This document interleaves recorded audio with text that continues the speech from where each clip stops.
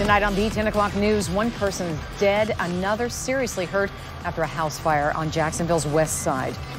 This happened in the Whitehouse area off Beaver Street near State Road 23. So far, investigators don't know the cause yet. News for Jackson reporter Ann Maxwell was on the scene today. She's joining us live from West Beaver Street right now. Ann?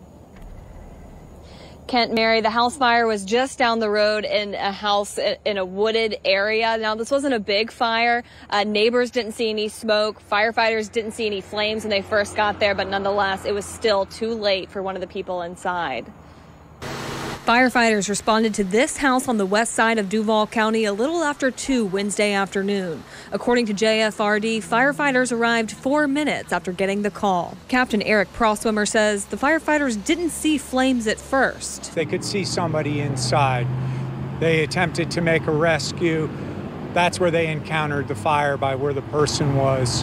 Unfortunately, that person didn't make it, so our heart goes out to their family. He says firefighters found another person who was hurt on the porch. It appears that that person was attempting to either rescue or put the fire out around this person. They were taken to the hospital with serious injuries. Connor Carlisle, who lives nearby, says he rode by the scene but was surprised to learn it was a fire because he hadn't seen any smoke. It's sad to know that there was a fire there, and then not many people know that it was a fire, actually. The Jacksonville Sheriff's Office and fire marshals continued to investigate after firefighters had left. Do y'all have any idea what caused this fire? It's too early to tell. We've got the fire marshal here investigating because there's a fatality.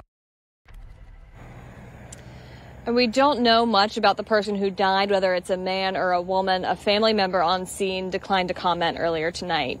Live in Jacksonville, Ann Maxwell, Channel 4, the local station.